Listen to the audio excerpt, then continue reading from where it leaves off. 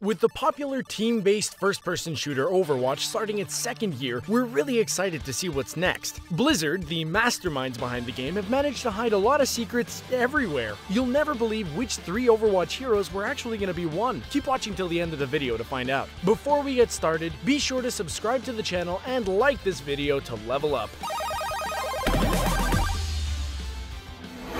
Number 1. Genji split in 2.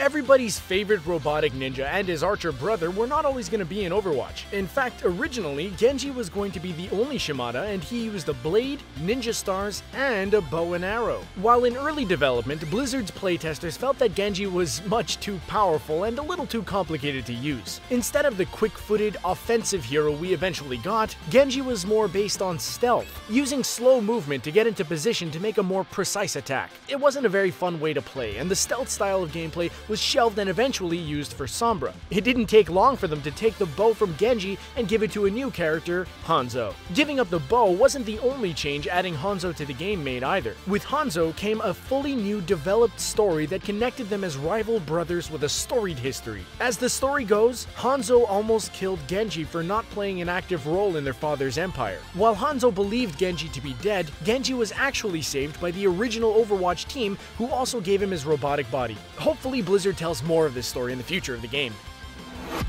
Number 2. Ultimate changes. While development of Overwatch continued, there were many things to balance. One of the factors of the game that was often changed was the ultimate moves used by different heroes. While almost every hero has had their ultimate changed in one way or another, the two we have the most details on are the rollerblading healer Lucio and the robotic turret Bastion. When Lucio would use his ultimate move, he would cause time to slow down. Not just for the enemy team either. Everyone on the map, no matter where they were, would get slowed down. Lucio would be the only one to still move at full speed. The only real benefit of this move is that Lucio could do some heavy damage, but as a support character, that isn't his strong suit. Also, slowing down your team would be frustrating and not very helpful. It makes sense that it was cut. Bastion apparently had many different ultimate moves, with the most prototyping out of any character. The ability that was closest to making it into the final game had Bastion summon a small deployable mine that could not be destroyed. It would burrow itself in the ground as a trap, and when triggered would shoot anyone in the area. Turns out this was a frustrating move, and ultimately cut. Hey guys! We're very excited to announce the Premium Network. The Premium gets you early access to videos from The Richest, Screen Rant, The Taco, The Sportster, The Things, and many other great channels. Literally thousands of videos in one place with ad-free browsing. Check out the Premium by clicking this link. Sign up for free and start binge-watching videos from your favorite channels. Number 3. Blizzard Game Easter Eggs. There are many references to pop culture in general throughout Overwatch. One of the most consistent references found are mentions to other Blizzard games. Even in the original cinematic for the game, you can see a security guard playing Blizzard's trading card game Hearthstone instead of paying attention. The tablet the guard is playing on can be found, with Hearthstone running, in the spawn area for Temple of Anubis. There are several Diablo references in different maps of the game as well. In the restaurant on Route 66, there's a signed check on the wall from Deckard Cain, a well-known NPC from the Diablo series. There are also Diablo-shaped pinatas throughout the Dorado map. Finally, we have Murlocs, a basic enemy from World of Warcraft who can be seen in several levels. Mainly, we have one acting as a mascot for a ramen restaurant on the Hanamura map. If you shoot it, it'll make the signature Murloc gurgle sound. You can even find Murloc graffiti located outside the window of Temple of Anubis. We know that there are a lot of Blizzard references throughout Overwatch, so if you know one we missed, feel free to let us know in the comments below. Number 4. Horizon Lunar Colony.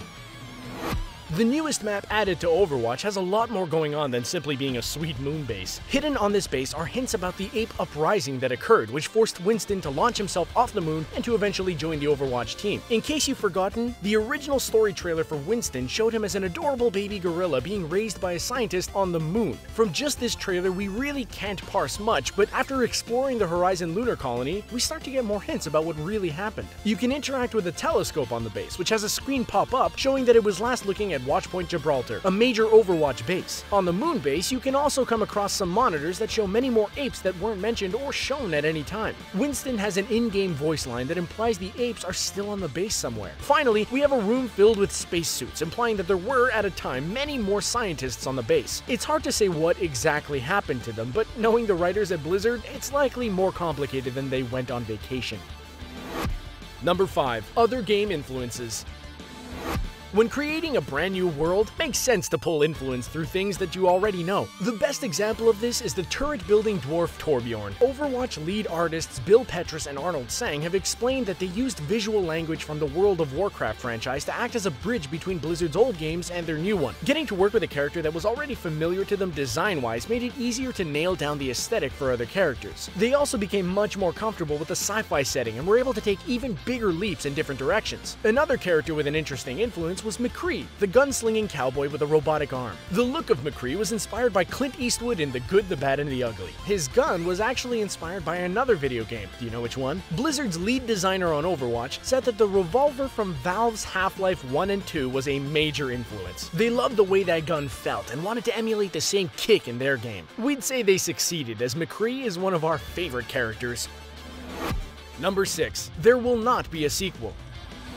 One of the biggest surprises about Overwatch is that they're not planning on releasing an Overwatch 2. Well, at least not anytime soon. Blizzard has outright said gamers should not expect a sequel in the near future, and that they're putting all their effort into what they have now. This is actually quite a breath of fresh air, as it feels like most modern video game developers and publishers are working hard and as quickly to crank out as many sequels as possible. In just 10 years, Ubisoft has managed to release 19 Assassin's Creed games and 1 movie. While it's nice to have new things to play, we would personally prefer to be able to play one game for a much longer period of time. Blizzard's refusal to charge for new characters, maps, or game modes is also refreshing. Games like Call of Duty will make you pay upwards of $100 for the full experience. And if in those games you don't buy the maps, it may ruin your multiplayer experience. It's clear that Blizzard is dedicated to the fans of Overwatch, and we're looking forward to see how the game will look in another year.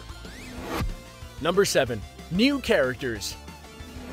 Speaking of Blizzard continuing to support Overwatch for years, let's talk new characters. Very recently, Blizzard added Doomfist to the game, the leader of the evil organization Talon, who uses a hand cannon and a massive robotic fist to take out anyone in his way. There's been many mentions of Doomfist, and even in the original trailer they alluded to his powerful glove. Now with him out, people were worried that there would be no other characters left to add. Never you worry, because shortly after Doomfist's release, Blizzard was already teasing several more heroes. While looking at older concept art, we can see all of the heroes we already know, but they seem to be battling a large half-woman, half-spider tank. Any questions asked to Blizzard employees about her have been swiftly dodged or dismissed, which usually means that there's something there. Overwatch fans also believe that the support AI Athena could become a character. Now, if you're unfamiliar with Athena, she's actually been in the game all along as the announcer. In the story of Overwatch, she plays a bigger role as she assists Winston in recalling the Overwatch team. There's also been evidence and changes to the Watchpoint Gibraltar map that she may have been moved to a real body. No matter what, we're excited to see who's next. Number 8. A deeper story. We've already mentioned several times throughout this video that there's a deep, untold lore to Overwatch. The true story is told in bits and pieces through story trailers released by Blizzard, but there's even more under the surface. Overwatch was a team formed by the United Nations 30 years in the future. They were formed to end the Omnic Crisis, in which robots turned evil and were rising up over the humans. Peace was restored and robots were able to live among humans. However, in this time, Overwatch was falling apart and was disbanded. With Overwatch gone, the evil group Talon began to carry out various terror attacks centered around robotic leaders. This caused even more tension and brought an end to a long period of peace. Winston put the call in to reform Overwatch, which saw old and new members coming together to protect the world once again. This is only the start of the story, as every individual character in the game has their very own deep backstory that goes completely untold unless you go looking for it. Are you curious about any specific Overwatch Heroes story? Let us know in the comments below. We want to know. Number 9. Real-life dance moves. A very welcome recent addition to Overwatch are the new dance emotes that have been given to every character. We love watching the actual voice actors from the game reenacting their game counterparts' moves. What's even more interesting is seeing that all these dances come from pop culture. We have Winston doing the twist, a move most people likely recognize from Pulp Fiction. There's Mei reenacting dance moves from the 2006 anime The Melancholy of Haruhi Suzumiya. Zarya is practicing her moves from a well-known aerobic video that's been seen in many viral videos. One of our favorites is the explosive Junkrat doing a Fresh Prince-esque Carlton. It even seems that Blizzard took dance ideas from their fans. Cosplayer Pocket Jen had a video posted of her doing the shuffle dressed as Sombra, and a few months later, the actual Sombra is doing the same dance. Coincidence? We think not. Finally, we have Hanzo doing moves based on the Soran Bushi, which is a dance from a traditional Japanese work song. The in-game emote is called Fisherman Dance, which further proves the influence as Soran Bushi originated as a sea shanty sung by men at sea. Number 10. The Ranger.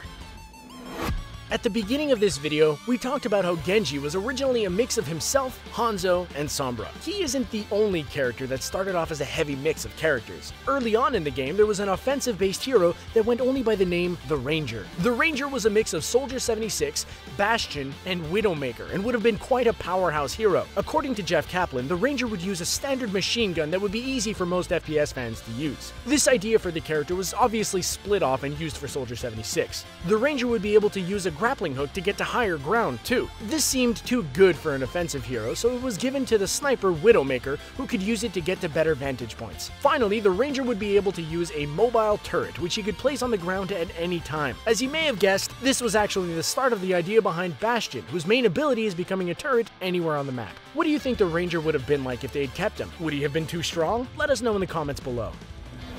So, did you know all these Overwatch secrets? Were there any really big ones that we missed? Please let us know in the comments below. Be sure to subscribe to The Gamer so you never miss a video. And if you still want more, be sure to check out our playlist for more great videos. Thanks for watching!